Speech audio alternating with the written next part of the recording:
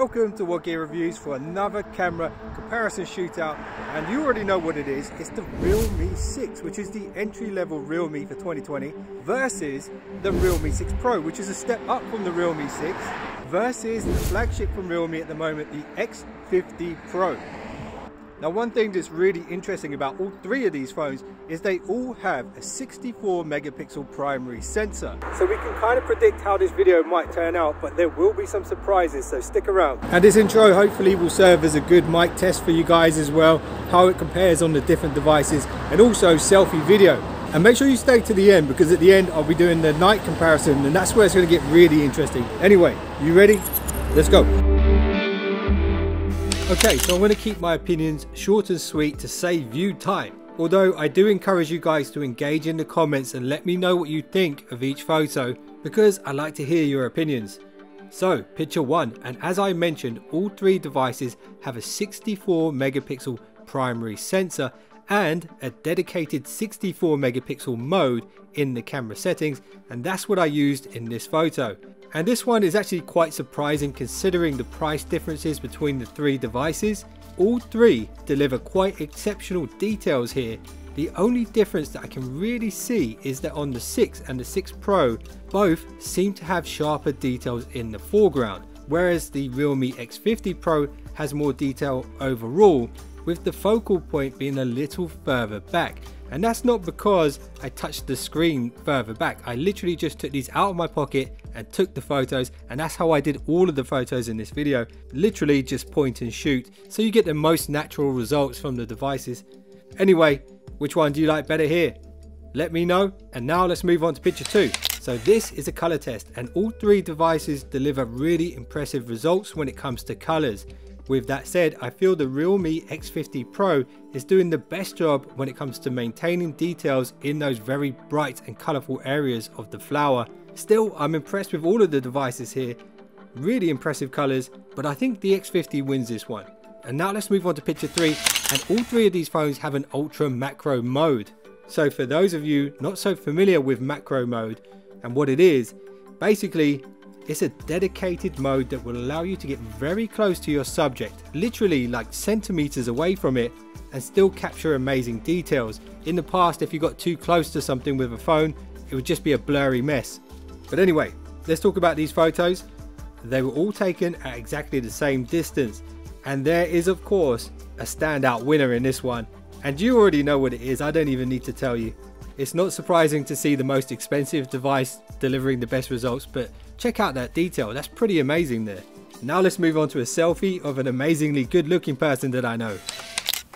Okay, maybe not so good looking, but hey, it's a selfie. And I'm actually quite surprised here. I actually really like the 6 and 6 Pro photos in this one, with the 6 Pro being my favorite, just for the natural sort of skin tones it's producing. For some reason, on the X50 Pro, despite being the most expensive device, it's really got this kind of green tint to it, and the highlights are a little bit too overblown. I'm sure this is something Realme are going to patch later on with software, but at this point in time, got to give it to the 6 Pro. Alright, now let's move on to a portrait selfie. So when it comes to the portrait selfies, it's all about the edge detection and the amount of blur in the background that they can deliver. And again, all three phones are actually pretty impressive here. The main difference that I see between the three photos is the white balance. Which one do you think looks the best?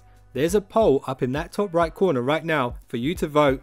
And once you do that, you'll be able to see what everyone else voted for. Now let's test out the rear camera portrait mode. So it's virtually impossible for me to take a picture of myself with this unless I got someone else there to do that for me. So here's the dog. And usually portrait software works best with humans, but hey, it kind of works here with the dog as well. And once again, it's another tough one to call. If I had to pick one, I'd probably say the X50 Pro, just based off of the color accuracy that we're seeing there. The dog's fur just looks more true to life to me. Let me know what you think of the results on this one. And now let's move on to a HDR strong backlight test. So this one is very interesting. The 6 is focused purely on the foreground detail, and as a result it's delivering maybe, arguably, the best picture here. With that said, all of that detail in the background is basically non-existent. And that's the purpose of this particular test. With a phone that can adjust to high dynamic range, you should get more detail in the background, which you are getting on the 6 Pro and the X50. But at the same time as delivering more detail in the background, there's a sort of fog over the entire image, which kind of ruins it in a way. So for me, surprisingly, it's got to be a win for the entry-level Realme 6. But if we're basing it purely on HDR, then the other two are definitely doing better. Let me know what you think about this. There is a poll up in that top right corner. Okay, now let's do a quick video test and then onto some lens tests and then onto the night shootout. Let's go.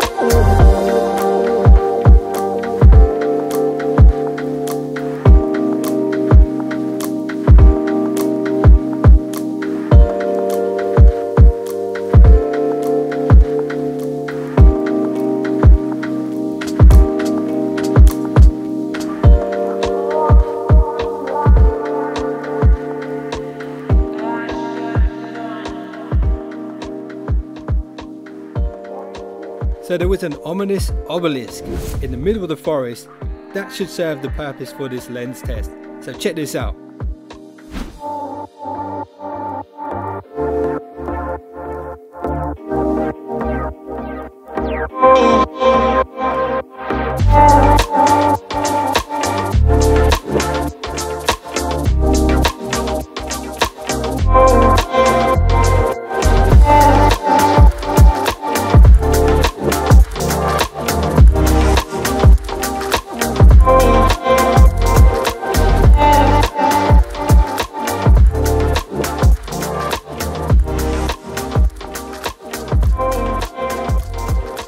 So what's really interesting here is that the Realme 6 Pro can clearly see further than the other two, but as you can see, it does suffer with some digital noise at max zoom. And it seems to me like Realme have kept the Realme X50 Pro just in range of where it can zoom far enough without losing details. So you're actually getting quite a good detailed photo at max range there on the X50. What I also found interesting about all of the lenses here, going through them, is the color shifts between them as they switch. So let me know what you thought of the results there. If there was any standout winners in any particular lens, let me know in the comments below. And now, let's head into the darkness.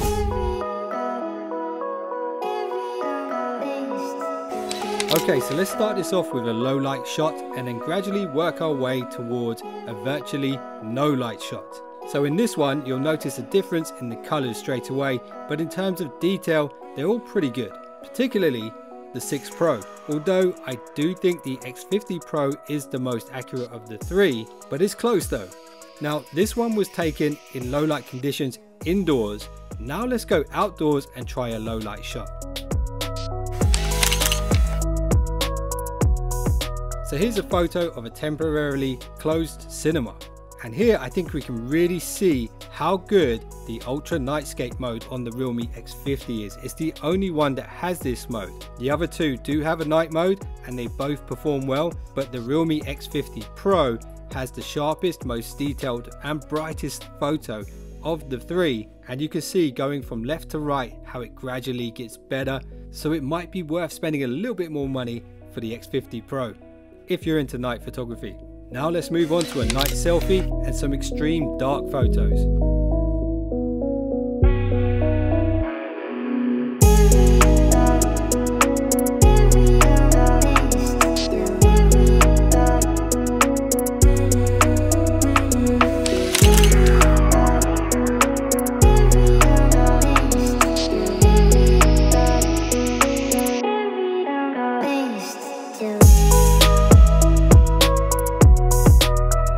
Although when it comes to night photography, there is definitely a clear winner here, and it's no surprise really, the most expensive phone performed the best.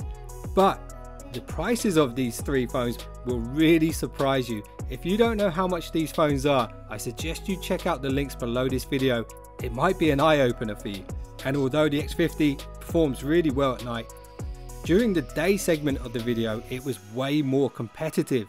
So if you're looking at these three phones, you have to figure out what's most important to you. And if you guys enjoyed this one, you might like these other thumbnails on the screen right now. And if you did like this video, I'd appreciate a thumbs up. And if you just subscribed, you're now one of the finest subscribers known to man. See you in the next one. Don't be late.